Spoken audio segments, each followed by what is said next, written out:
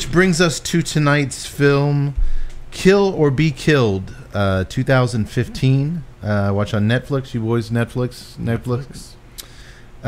Directed by Dwayne Graves and Justin Meeks. Cinematography by some guy named Brandon Torres. I know I don't usually mention right up front the cinematographers. No, you don't. There's a good reason for that. He's joining us right now. You're going to see a little picture pop up on the bottom of your YouTube screen of a smiling, handsome gentleman. Brandon Torres is a old friend of mine. We actually did a film together, and I don't even know how long ago that was. Too damn long. How's that? I don't want to date ourselves. No, I don't either. You can watch Underbelly on the Tuesday Night Cigar Club YouTube channel. It's out there, and Brandon did wonderful work on that as well. He was my gaffer extraordinaire. He made all the naked painted bodies. The light made the light dance off their curves and their. He's a really talented guy, and when I knew we were looking for a Southern film to do, and I saw this, I knew it would give us a chance to. We don't do this a lot. We talk with cigar guys, but we and I'd like to do more of this, where we get some film folks on the show and kind of fill us in on some things about the movie. When did y'all make this, Brandon? 2015, 14? Year before, maybe, somewhere maybe year before that, something like that. Okay. Year and a half of that. I can't remember. It's all a haze right now. Okay, well, welcome to the Tuesday Night Cigar Club. Hayes is our middle name. Is this a full-blown Western? I mean, you got horses. Is this your first feature? You got horses and guns. It's a real Western. This is not my first feature. I did a couple of other features. 3 features before this. This is the first one I actually let people know that I did. I made that mistake with Matt Cade. Hey! Remember, I was gaffer on that one, so I really don't have any right to claim anything on that one. I remember the day I walked in on working on Underbelly. It was called something else though at first. What was it called? Working title was On the Road Side of Town. That was it. Yeah. That was it. Yeah. I remember walking in there, and I remember the day that we were doing all the naked bodies and stuff, and I was just looking around, and I looked over at Richard, and I go, my life isn't half bad. I mean, there were things I could be doing. There was very few complaining by the crew guys that night for some reason. Yeah. We're all on best behavior, of course, but at the same time, we're like, we could be working an office job. Fuck it. It was a taxing but a fun 10 days. I'll give you that. I imagine you had a more generous shooting schedule on Kill or Be Killed. I would like to say yes, but we did 6-7 pages a day on Kill or Be Killed. We had 6 weeks. And we traveled from, a lot of that is the travel in between. We went all the way from Van Horn, Texas, way, way off West Texas, all the way down to Corpus Christi. And lost 18 tires along the way. And I think we hit a total of maybe just as many locations. So almost as many locations as we lost tires. Wow. And it was, I think someone went to jail. Someone was actually one of our producers got poison ivy so bad it made his entire face close up.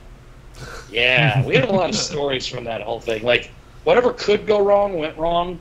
My 2 good buddies are the directors on that, Dwayne and Justin. Those guys stuck their neck out to make this thing, and even they will tell you, it is what it is. It's not everything they wanted it to be right now, but dude, they're like 3 movies in, and this is the one that actually got the second one that got sold and got put out there. And those guys, they risk everything. They put their neck out. They put their neck on the line to get stuff done. They're amazing to work with. Amazing to work with.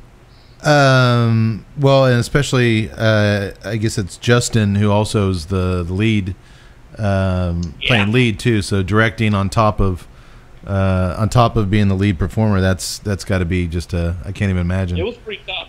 It was pretty tough. He's kind of a method actor, and so a lot of the way he directed had to do with how, I guess, in a way, Claude would possibly direct. So because it was between him and Dwayne, and they had a back and forth, always back and forth, always back and forth. And a lot of people were worried that, they're bickering, but I think that's how they got through some of the better ideas, is that neither of them were ever going to say, yes, I will do whatever you want to each other. They have this understanding that they intentionally are friends because they are not each other's yes man. They challenge each other every step of the way. Dwayne would walk away and he goes, there goes, he wouldn't even refer to him as Justin. He'd go, good old Claude, good old Claude. He'd joke around, and Dwayne had his own little country accent he'd do, and he'd joke around, good old Claude. Claude wants it this way, Claude wants it that way. But he'd joke because Justin was insane working on that thing. He, very method, but very, very much, there's moments we're scared of him. But at the same time, he'd snap right out of it, and then he'd be just back to Justin, and we just didn't know. It was almost like working with somebody that's bipolar. He just snapped in and out of crazy, and then, I've got to do something like sign paperwork. Well, it's funny you say bipolar, because the movie to me has so many tonal shifts, from comedy to really dark on the flip of a dime, and some of the comedy is like Naked Gun, Police Squad type goofball stuff, and then next minute you've got like this guy preying on a little girl in a really dark scene, and it kind of, in a way, not to keep going back to my movie Underbelly, but I mean Underbelly had those tonal shifts where it kind of frustrated people, where we try to make you laugh, and then the next minute we try to make you throw up, and this movie does kind of tonally go all over the place. Was that? Yeah. Did you know that? I mean, were you? Did you get that from the script, or was that on the page? We read the script. I think a couple of us realized that the character Slap would be a little bit. He'd be a little heavy-handed if he didn't guide. They didn't guide it. But the reality is what the heck's his name? It's awful that I'm not remembering his name. Boyington played Slap. Look him up. IMDb. Kill or Be Killed. Either way, so when he came in, he did all this stuff, and we're like, wow, that's over the top. It's over the top. It's a little too funny. But there's a certain aspect to that character that made Claude almost feel like almost like he had to babysit him, like he was his younger brother in a way. Like he treated him like he had to constantly watch after him. So we let it go, and there's a longer cut that is a lot darker. Obviously, when you sell something, producers get their hands in it, and they start going, well, this is a little too dark, this is a little too messed up, this is a little too intense. And so they decided to pull some of the darker stuff out, which made it feel more bipolar. Yeah. And, they needed to slow the thing down. And Slap, basically, his character all over was just, it was goofy. He was goofy, and it wasn't necessarily, like, at the time we were like, okay, well, we could balance this because we've done some really messed up stuff. Yeah. And we've had the characters get to a really dark point. When you do a balance, and then all of a sudden you're pulling out that darkness, then you're left more with all the happy stuff, the slappy stuff. I get it. Right. And there's that scene where, like, he's gotten his finger cut off, and there's a lot of darkness that went into that scene beforehand that led up to that, and then they decided edit-wise, well, let's just get straight to that a lot faster, and it leads a lot funnier. Some of that, I remember at the moment Dwayne was like, I'm not sure, like, I want to let him play, because no matter what, the guy did variants on everything. The guy did all types of things. He's incredible in front of the camera. I think Dwayne had to look at it and go, well, I'm doing some messed up stuff in this movie so much that I kind of have to have some sense of comedy. And I think because the original cut was so dark, they really like put a stranglehold on it. So I mean, I get it because Dwayne really pushed the envelope. Like that whole scene with where Blocky goes into the outhouse with the little girl. It's we all felt really weird shooting it, and even the actor, it was really kind, really nice guy. He felt a little weird, and he had to go talk to the child. He had to go talk to the girl, and he had to go talk to people. Like, they're not, the way we shot it, she's not actually involved in a lot of the creepy stuff. Yeah. It's just editing. But I was about to say, I feel for your editor. He's got to feel creepy after that. Yeah. That was one of those things that, like, even the day we shot it, and I remember shooting this scene with the girl's feet, and I just feel like I got up and I go, what am I shooting? What am I doing with my life? I feel like, and it's dark. I mean, there's a certain point. I really wish they put the stuff in there that didn't apologize at all. Like, because Dwayne and Justin have no problem making it darker. They will make something incredibly dark. But the problem being is, I think that when you're this new in the indie world, you're kind of handheld a little bit. People don't want you to get that dark yet. People don't want you to push a boundary. Yeah. And it sucked because those guys, if they were given the opportunity and they were really given the budget, I think they can make something that could probably really psychologically mess with people. I mean, you could tell it's there. Yeah. You could tell it's there, and it was a balancing act, and I think they just had to lean one direction once producers got their hands on it. That makes sense. From a cinematography standpoint, I thought you did some really, really cool stuff as far as the night exteriors.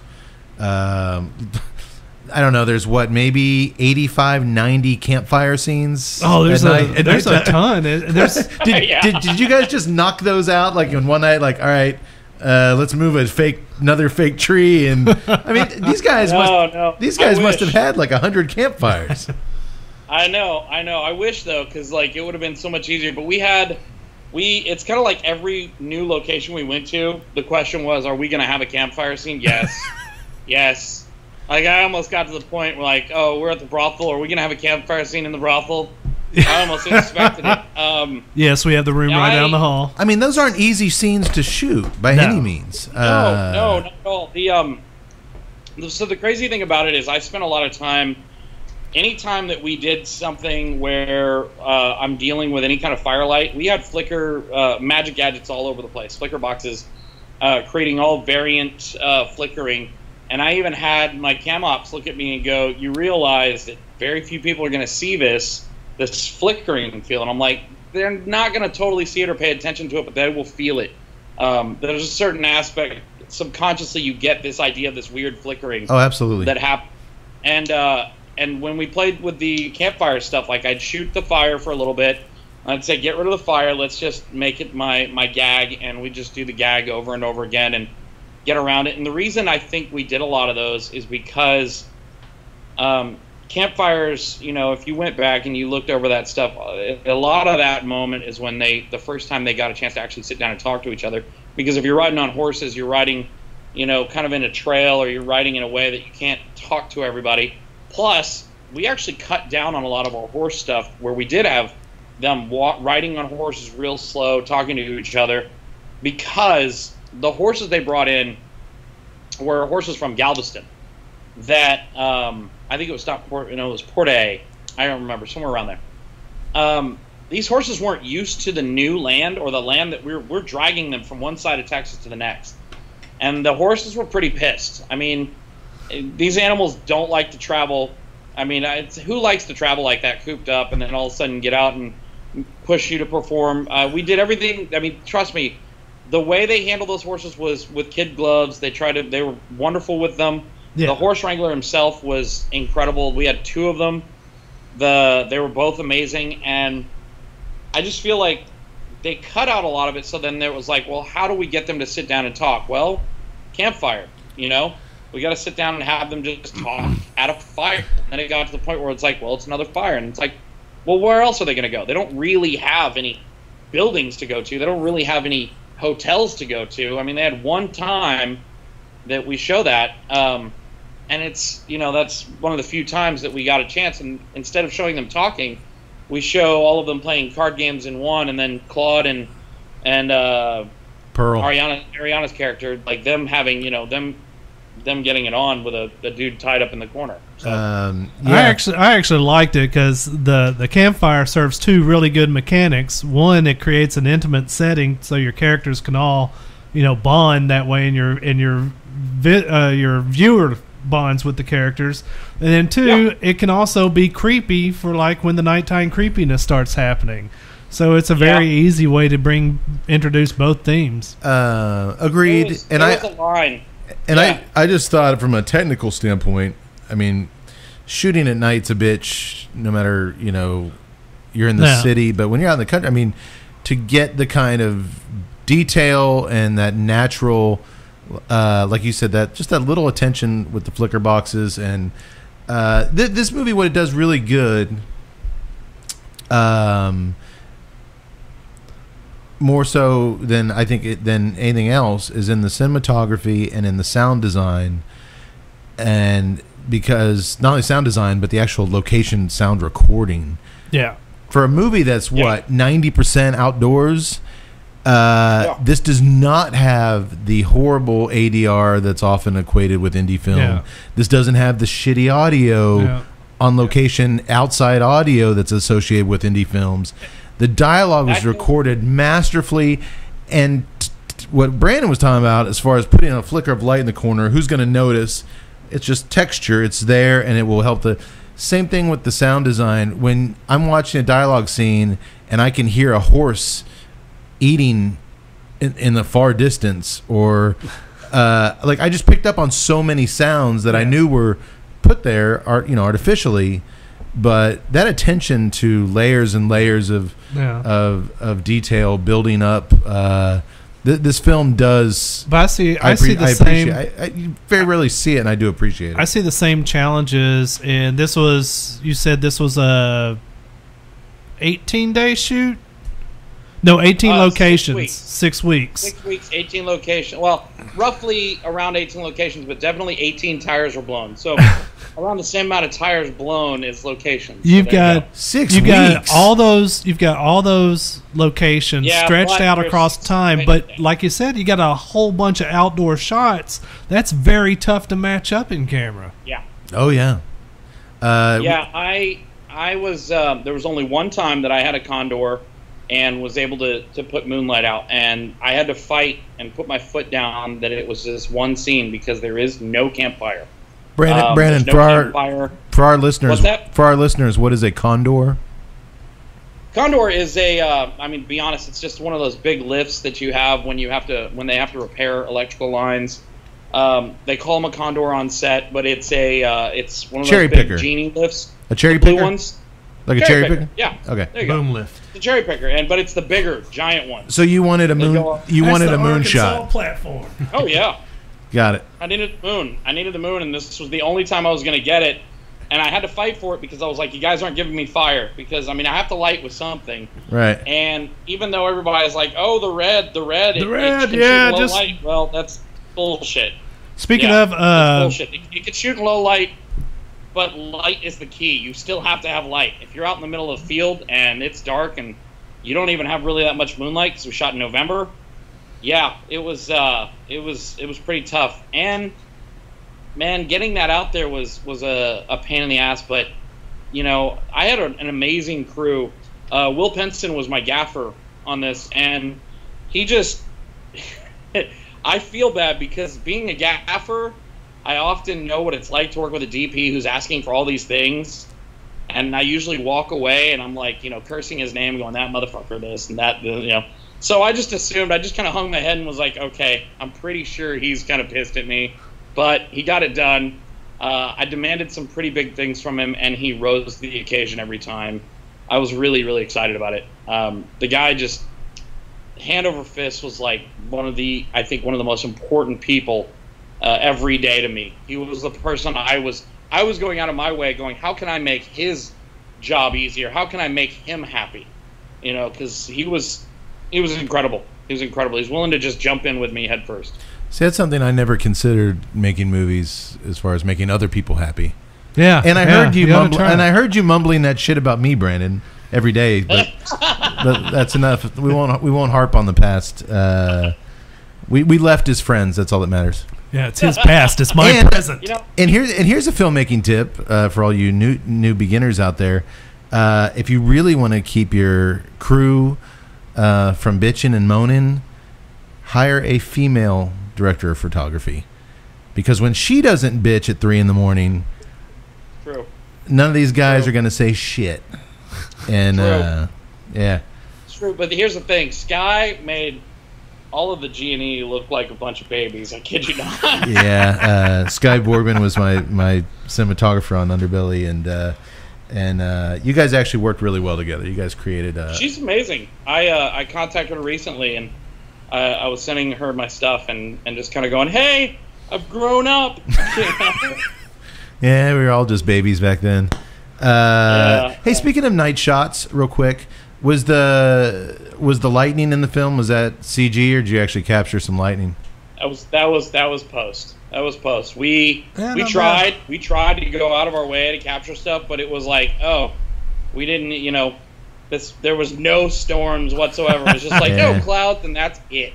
So we thought it looked good. It looked. I was on the fence with it. That is one of the things that we always get complimented on with Underbelly. Remember, we captured all that great heat lightning in the opening scene, and everybody thinks it's fake, and it's like, because it's like shooting at the perfect moments. It's like, no, shit's real. Like, it just that just happened.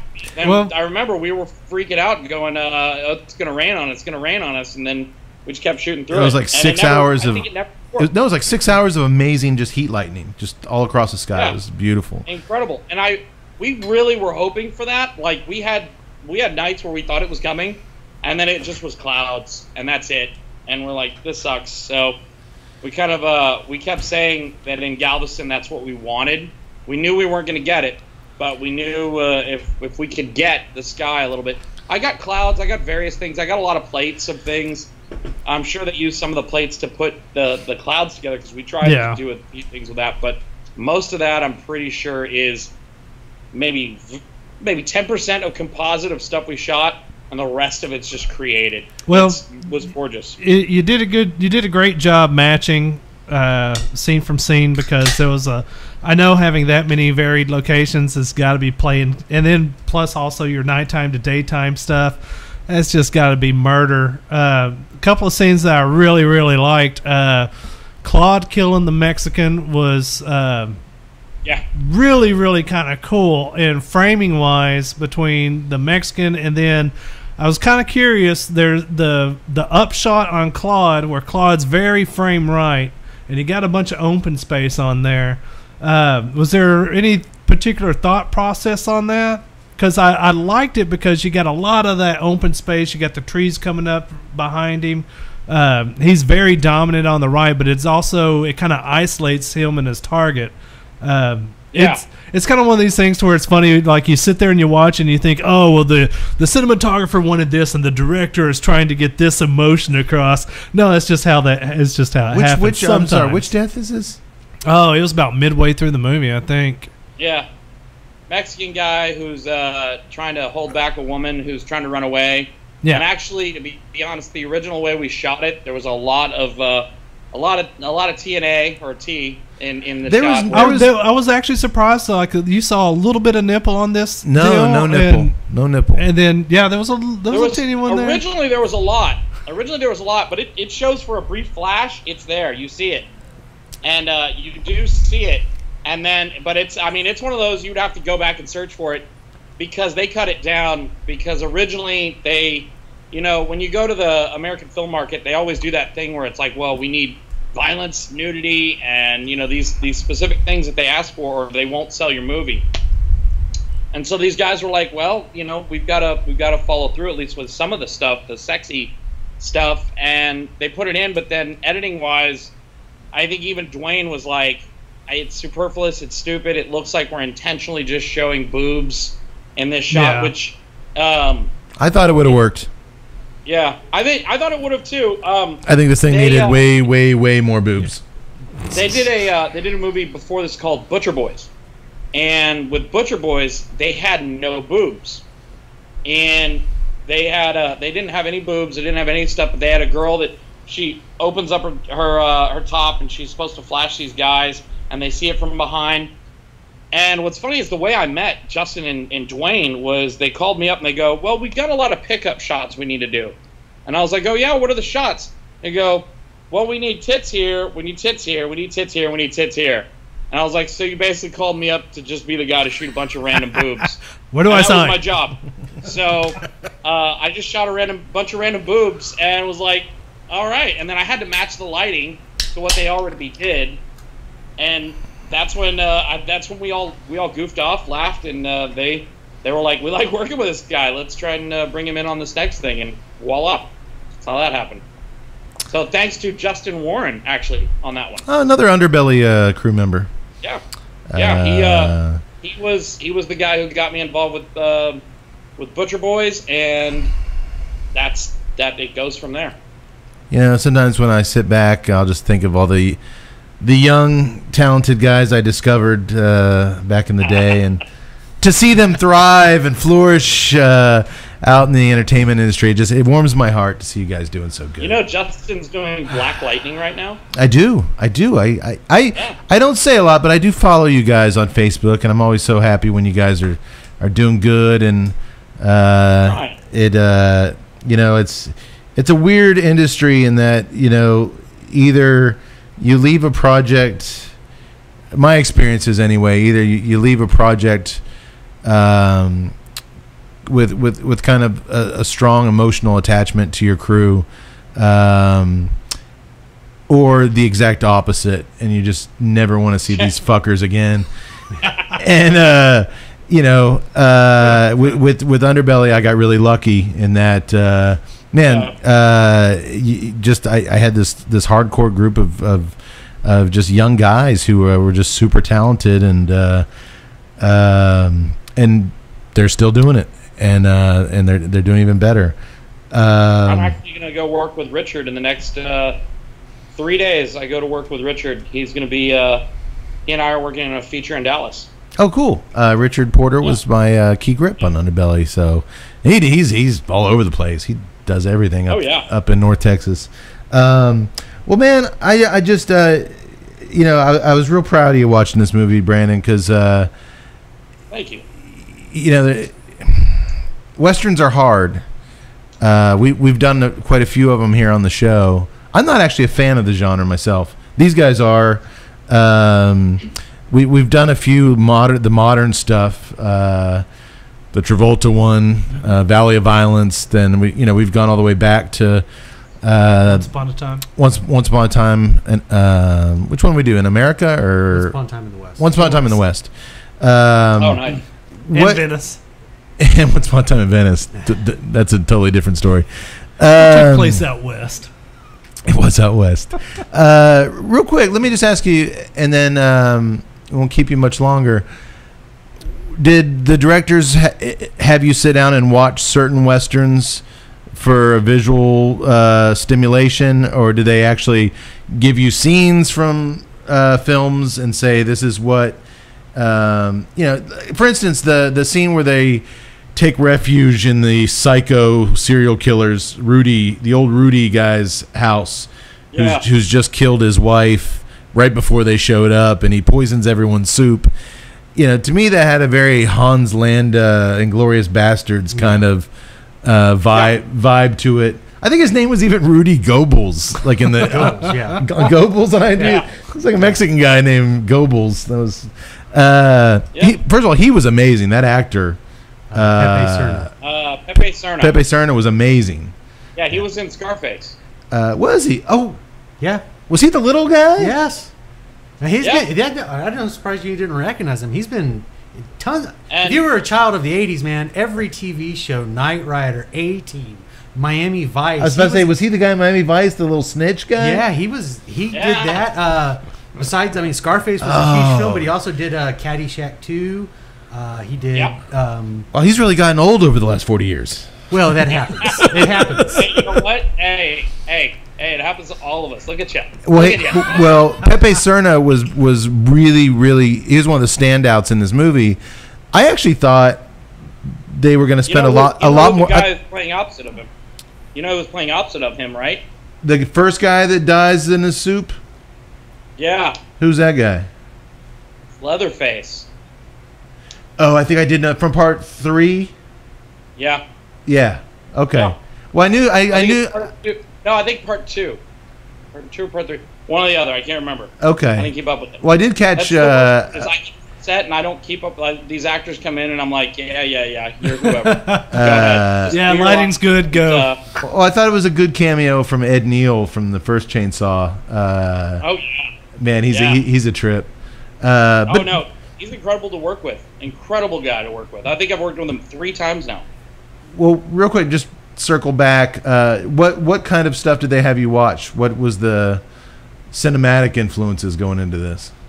So the funny thing is, they had a set number of movies. They were like kind of hoping that I would say. 'Cause, I mean, obviously they met me from Butcher Boys, but they still brought me in, sat me down, talked to me, and they said, "Okay, what do you see when you read the script?" And I just brought up like certain things and certain elements from Outlaw Josie Wales.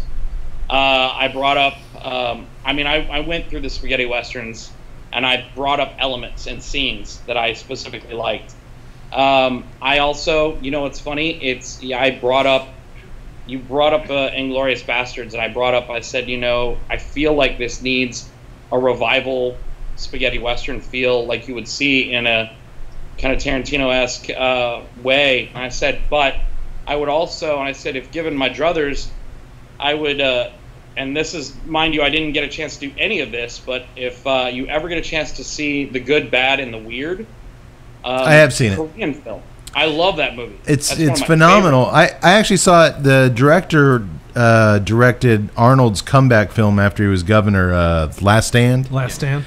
That was kind of his big American debut. But I went back and watched some of his earlier stuff, and The Good, Bad, the Weird was kind of his big claim. That movie's crazy. Yeah, it's a really good movie. I love that movie. That's one of my favorites, and there's a lot of it, a lot of stuff that's on the cutting room floor that I wish they used.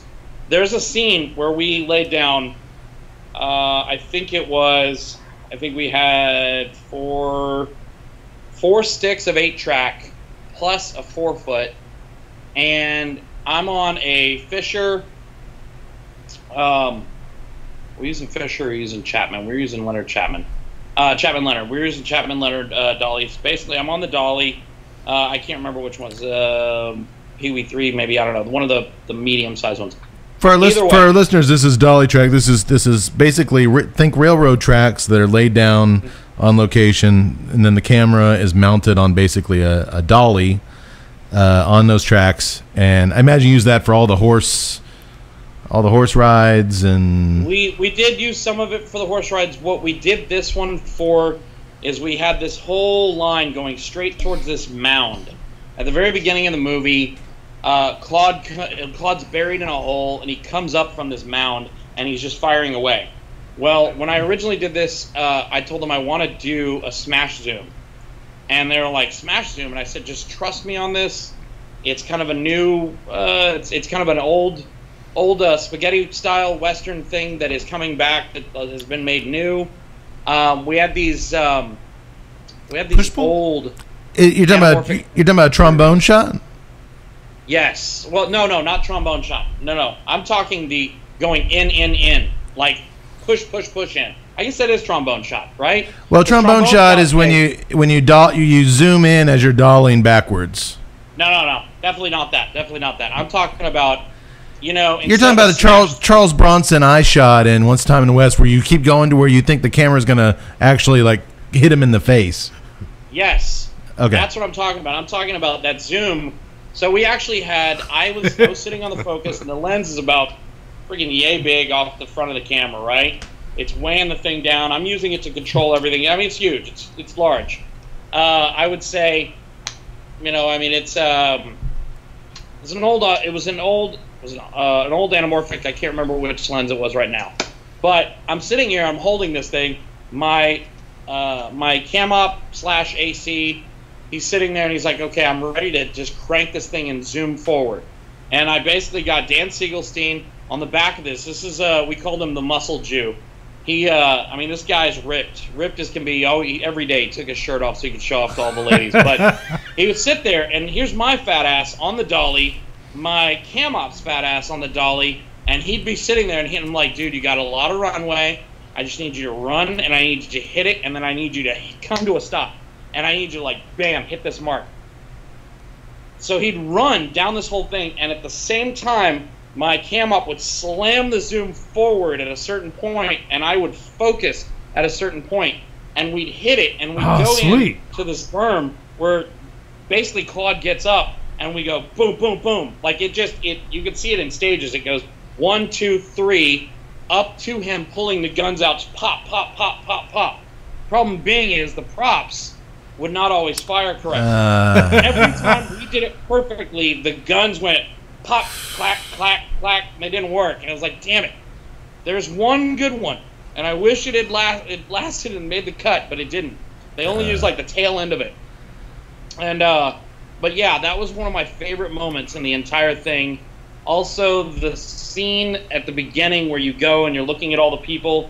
I actually got underneath the dolly in a tarp, and the sun's beating down one of the few times, and I'm sitting there and I'm just kind of blindly pulling this focus with this weird lens flare that's coming at me and all this dust that's kicking at me as I'm moving through, and they cut it and only use the last third of the shot in the entire thing. So, you know, it's editing. They're like, hey, we got to speed things up. But that's majority of everything that landed on the cutting room floor are these things where I went and I'm like sweeping the camera over and I'm moving around, and it's stuff that I would love to have had. And Dwayne even said, he goes, I would love to have had it, but we were forced to cut. Yeah, but you know what? Brandon? I mean, in their defense, I'll say this: it is a very disciplined film in that it's shot so traditionally. There's no handheld. It's just you know, it looks like it could actually. There are handhelds. I just don't know. I'm sorry. Very very subtle. Yeah, no, it is. Yeah. Without calling attention to themselves, handhelds. So I could see where maybe some of the more adventurous shots may have been a little visually out of place. I had to have that moment where a director comes in and sits down and goes, he looks at me and he goes, now listen, story is king. Story is king. Because I know you want your big shot and you want to be able to see this vista and you want to look up into the sun. It's like, that's great, but story is king. And I was like, damn it, man, the camera is telling a story. One day, he's like, one day, I promise I will give you all of the shots you want to do. And I'm like, okay. That day never comes. What camera did you use? The Red. We were shooting on the Red Epic. Okay. At the time, it was the Red Epic had just come out, and we were using. We had a series of different lenses. I had to go through different lenses for different looks. We went as far down as the anamorphic Lomos, the Konas. I had an ingenue anamorphic that we played with. Really, it was all just depending upon a couple of ideas of where we were and how we wanted each thing to look. So I did jump around. If you notice, there's sometimes that there's weird lens aberrations, and that's when I just was like, give me the oldest, funkiest lens I can. And this is what sucks, is this is right before Cook released their anamorphics, and that's actually what I was hoping that we'd be shooting the movie just at the time that they'd release their anamorphics, and then they were like, no, we're pushing it back another 6 months, and I was like, damn it. So we went with more characteristic glass. Okay. I like that term, characteristic glass. Well, my man, you should be proud of your work. You should be proud of the film. We are going to now cut you loose so we can spend the next 3 hours dissecting it scene by scene, ripping it apart, ripping it to hell, which, you know, I definitely don't want you here for that. Oh yeah, well, I've done that a million times, trust me. I have one story I did want to share with you some point in time. Yeah. Just to tell you a little bit about the guys, just to give you an idea what these guys that we're dealing with, there was I wonder if Justin's going to kill me if I tell this story. So this is a couple weeks before we're starting to shoot. We're already, this is between our location scouting, between getting everything together and trying to set our stuff up. We're driving out these railroad ties all the way out to Van Horn. Now, mind you, Justin and our UPM and a couple of other people on our crew that decided to follow along, they decided, oh, well, we're going to go drinking. We're going to drink, and then we're also going to smoke a little bit. I don't know what they're smoking. I don't know. Don't ask me. But they decided they're just going to get a little wild, a little crazy, party a little bit. And they're like, Brandon, you need to stay with the truck because you're driving. So I get no fun. That's okay. I was okay with this because apparently we were driving right down this path that they pull people over periodically for checking for drug running and, if illegals are coming over, all that fun stuff. We get pulled over. I'm actually starting to panic because here's Justin going, just hide everything, just put it in the under seat, whatever. And I get asked to step out, and apparently there's a taillight out in the trailer that's holding all these railroad ties. And Justin steps out too because he's the truck owner, right? He's like, look, it's my truck. And he goes and steps out. He goes, can I go look? He goes out there. The officer starts talking and goes, what are you guys doing? Giving us, asking every question. Really just kind of like looking at my records, looking at Justin's records, looking at everything. And Justin's just sitting there shooting the shit with him. And Justin's the kind of guy that he walks up and he just turns automatically into this charm, this fucking, I don't know, he can charm the shit out of anybody. And he looks right at the cop and he's just sitting there. He goes, you got a good look. You'd be an actor. You could be an actor. Like, just fucking charming him.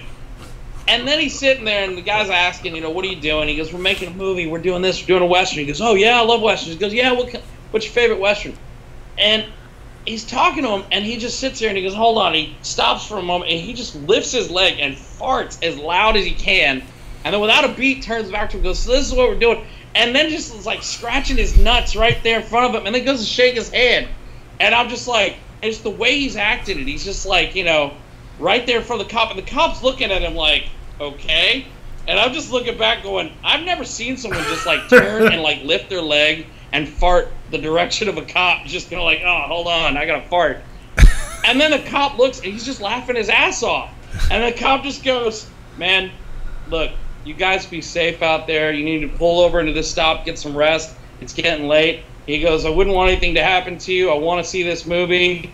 And I had never, ever seen a person just work so much charm and magic to a police officer who, honestly, when he pulled us over, was just trying to find something. And that's something about Justin and Dwayne that what's interesting is Justin's that guy, and Dwayne is the meticulous, like, he'll lock himself away and he'll edit for fucking ever, and he'll drive himself nuts to get the absolute perfect timing, and he'll get it down to a frame. And the two of them are so different, but you put them together and for some reason they become this incredible dynamic. And the entire process of shooting that thing was stressful, painful, it was scary, and it was nuts. And there are days we were asking, why the hell are we doing this? It's like that Rick and Morty episode when they both get in there and they're like, why are we doing this? Why do we keep doing this? I don't know, Morty. That was it. Every day. We felt like that. But something about those two guys, that every time they got on set and they talked to you, they made you feel like you're doing something really fucking special, really badass. And I guarantee you, this film better than the last one. The last film better than the one before. The next two that they have planned are going to be amazing. And I really highly recommend keeping an eye out for them. And if you get a chance, get them on your show. They're a lot of fun. I will keep an eye out only on your recommendations, sir. You see, Tut, that's what a good DP does. They take every opportunity to praise the directors. Yeah. Yeah, you launched that fucker's career, and you killed mine. We need to edit that out. Did you hear that, Brandon? I'm sorry. This is why we don't do a lot of interviews. Usually it breaks down into a family spat, and now Tut's crying. Life is over. Well, usually that happens at the 30-minute mark. This is actually pretty good for us. This is actually pretty good for us. We're improving. Well, you know what? I'm gonna touch base with you here soon. I owe you a beer, so let's get together next time I'm in Austin. Let's and Tut, you can come. All right, yeah, I guess. Let's get together. Let's talk shop and do this the right way instead of through these silly screens. And I'll introduce you guys to a couple of craft breweries that would love to donate to your show. Well, you know what? I don't make movies anymore. I'm a professional drinker, and they're professional beer makers, so you guys go hand in hand. My fan base you has got your peanut butter and my chocolate.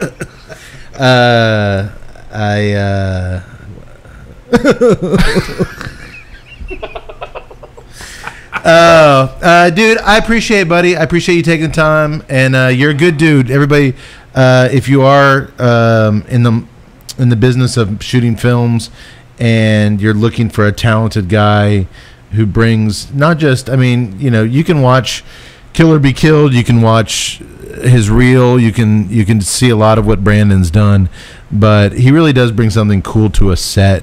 He's just a really solid person and a really funny guy, and like, you know, you said you had 6 weeks on this.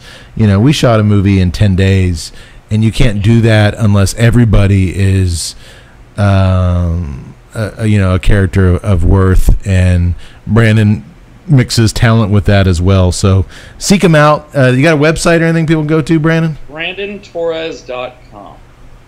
BrandonTorres.com. There you go. Also, my IMDb is imdb.com/Brandon Torres. And, I don't have Twitter. My Facebook is Brandon Torres. I mean, anything. Brandon Torres. You just look for me. I'm the first one on IMDb. Find him and talk shop with him and just watch Kill or Be Killed, because like I said, the things that worked best for me here, a lot of that had to do with you. So good work, my man. Thank you. I enjoyed it, and it's got its flaws. Hey, what doesn't? We all say that. Especially Tut. But oh my God, I said that out loud. But yeah, we'll hear a little bicycle bell out there in a little bit. We'll touch base. We'll touch base down the road, brother. I'll talk to you soon. Take care. Thanks, man. Guys. All right, bud. I get up, go to work, get drunk, go to sleep. I get